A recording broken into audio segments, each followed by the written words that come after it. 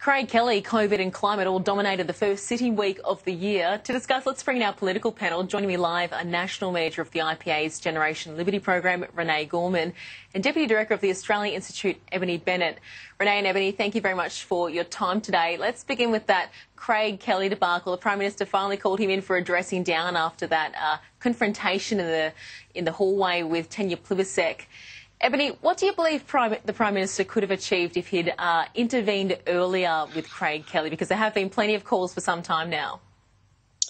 Yeah, I think it's more or less just undermined his leadership a lot, because when this kind of thing crops up, it's important to kind of nip it in the bud and get on top of it. And, of course, Craig Kelly's not the only person on the backbench or in the coalition who's got this kind of anti-science agenda. You know, in the past, Jared Rennick and many others on the backbench have made similar noises. And I guess if you don't do anything to put a lid on those kinds of people, they are going to undermine the national public health activity that we have in front of us, which is to vaccinate the entire population. And we can't afford people like Craig Kelly to be out there. But the other interesting element I thought about this is, you know, the government's picking a pretty big fight at the moment with Facebook and Google to try and regulate them to help public interest journalism in Australia. And, of course, Facebook is the platform where Craig Kelly puts all this misinformation out there. And we have seen that the ACCC is not only concerned about the market power of Facebook and Google when it comes to journalism, but other issues such as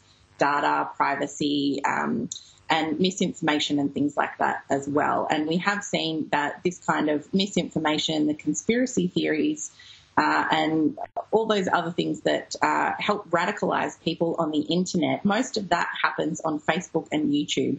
That is what the New Zealand Royal Commission, after the Christchurch massacre, found, that perpetrator, that white Australian perpetrator who murdered 51 people in New Zealand, he was radicalised on Facebook and YouTube. So I think while we're all really looking at the Facebook and Google fight to regulate them that the government is in the midst of at the moment, and that's really important, I think there's actually much bigger issues that we need to be looking at for Facebook, YouTube and these social media platforms and how they help to radicalise people online. It's a really worrying trend that's cropped up in the past couple of years, and because I think they are very lightly regulated, because they have so much market power, not much has really been done to make Facebook, YouTube and other social media platforms rein in this type of misinformation. We have seen it a little bit around COVID. We saw it a little bit in the wake of the siege of the US Capitol and the questioning of, for example, election results on Twitter. But I think this debate has a long way to go, and I hope that the government will win its fight when it comes to regulating Facebook and Google to help public interest journalism in Australia. But then I don't think that's the end of the debate and helping to ensure that Australia's democracy remains healthy. Some really interesting points there. Renee, just on the Craig Kelly issue, one of the arguments as to why Scott Morrison mightn't have done it sooner is that, you know, it might have given more prominence towards his particular views. What do you make of that? I don't think I can speculate on that in particular, but I think overall the Prime Minister has much bigger issues about his leadership if he thinks that one outspoken backbencher is really this much of a threat. He needs to remember that it is a Liberal tradition that members of the Liberal Party can voice their differing opinions. They are not slaves to caucus like the Labor Party are.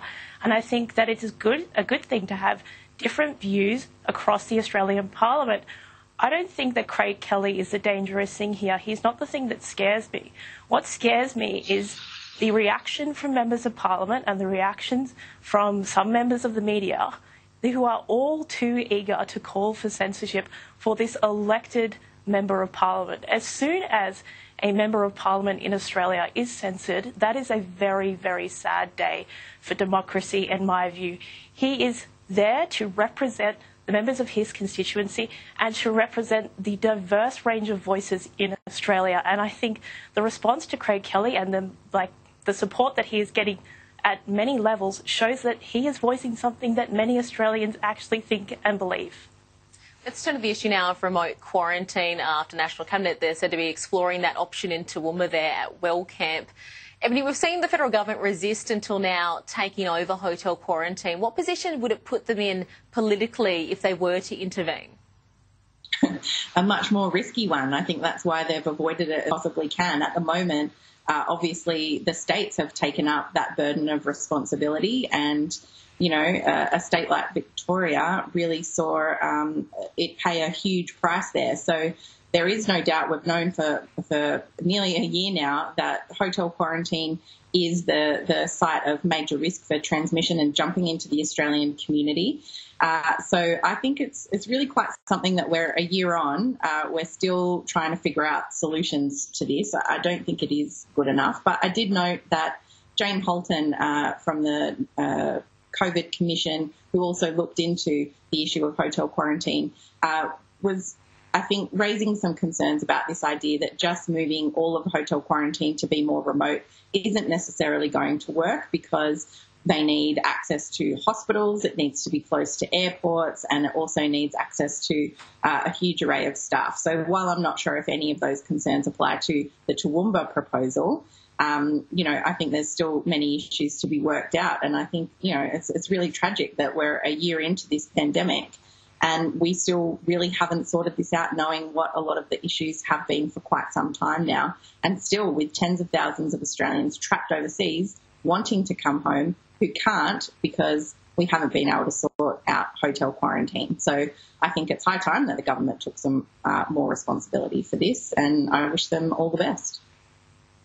And some of these concerns raised by Jane Holton certainly have also been raised by those individual communities themselves that were being looked at. Renee, with this though, is it clear that quarantine really needs a radical overhaul?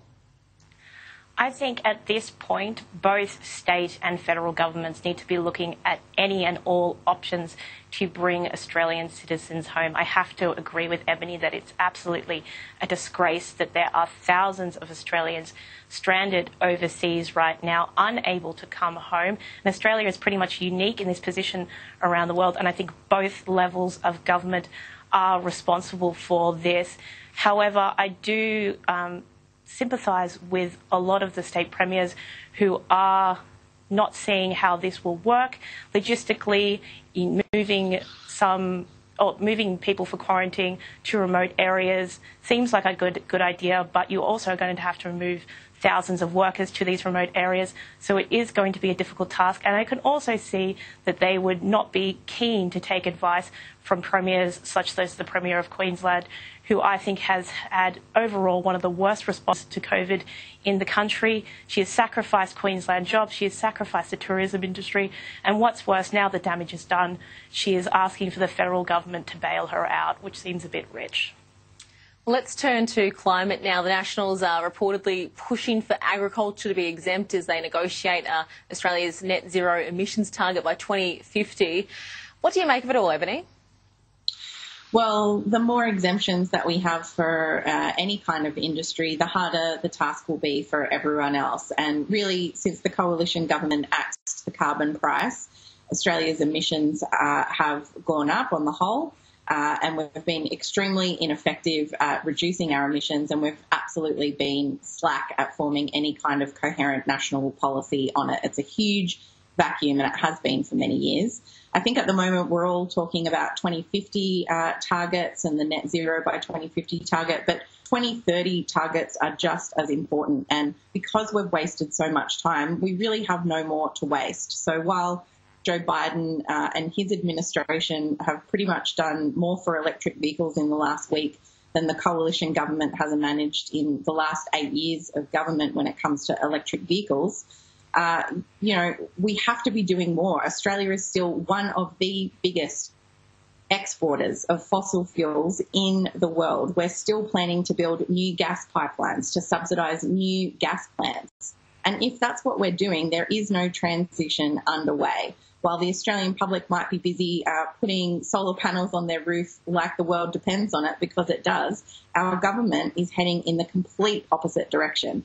Now, that might have been sustainable while Trump was in office, but increasingly some of our key allies in the UK, in the United States, and here close to home in the Pacific really are putting pressure on the government to do a lot more and much more in the short term. The Pacific have already called for a global moratorium on new coal mines. That's how serious they are, because they are under threat right now. And every summer we see massive disasters that are an immediate consequence of how much gas and coal-fired power we burn and export in this country. They're only going to get worse, and the government just has not been serious about reducing Australia's emissions in a coherent way that brings in agriculture, that brings in industry and manufacturing, as well as the energy sector and electricity sector. So it's well past time, and I think it's really important that we don't allow the Nationals or anyone else to get in the way of that.